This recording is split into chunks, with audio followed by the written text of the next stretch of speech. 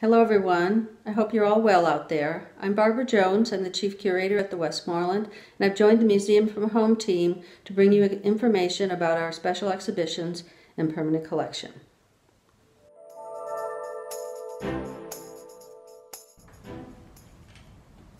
This exhibition brings together 13 works of art by 9 artists. 3 are on loan from the Art Bridges collection, 2 from the University Museum at Indiana University of Pennsylvania, and 9 from the Westmoreland's own permanent collection. Their work speaks to their own personal histories, their heritage, and art history through a range of media and approaches to subject. For this video, I'll talk briefly about each work in the exhibition. Tina Williams Brewer makes story quilts inspired by African and African American spirituality, history, and culture. She uses layered textiles, images, and embellishments to create her quilts that are rich with symbolism. Vanessa German adorns her power figures with items she is drawn to, sometimes subconsciously plucked from the sidewalk, other times scavenged from the wrong side of police crossing tape in her neighborhood of Homewood. Her assemblages speak to the African American experience, the hand-me-down sorrows of generations past, and the hopeful prayers for a thriving future. Charles Teenie Harris chronicled the African American community in Pittsburgh for over 40 years. As a photographer for the Pittsburgh Courier, one of the preeminent black news weeklies in America, Teenie traveled the alleys, workplaces, nightclubs, and ballparks of his native city and region with a speed graphic black and white camera in hand. He was nicknamed One Shot by Mayor David L. Lawrence because he would take only one photograph at any event, pop the used flashbulb into his pocket, and run off to his next assignment.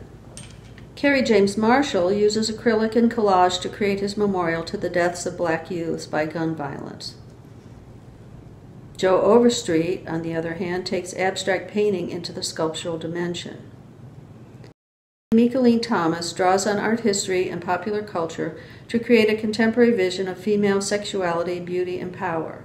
Thomas constructs complex portraits, landscapes, and interiors in order to examine how identity, gender, and sense of self are informed by the ways in which women are represented in art and popular culture. Thad Mosley is a self-taught sculptor giving new life to at-hand materials such as stone from demolished buildings, scrapyard metal, and most often logs from the trees of western Pennsylvania. He draws with hammer and chisel, embarking on a journey of sculptural improvisation. Willie Cole uses everyday domestic objects, flat irons, shoes, plastic bottles, ironing boards, to name just a few, and transforms them for the viewer to reinterpret. David Clyde Driscoll uses oil and collage to allude to his own personal history, African and ancient art, and the natural landscape. While he references multiple styles in his work, his primary language is the flattened and overlapping planes of Cubism and the painterly brushwork of abstract expressionism. I'm sad to report that David Clyde Driscoll passed away on April 1st from complications of the coronavirus. For my next videos, we'll take a closer look at 3 specific artists in the exhibition and their work. In the meantime, be well, stay safe. I know these are unprecedented times for us, but we will be together again. Bye for now.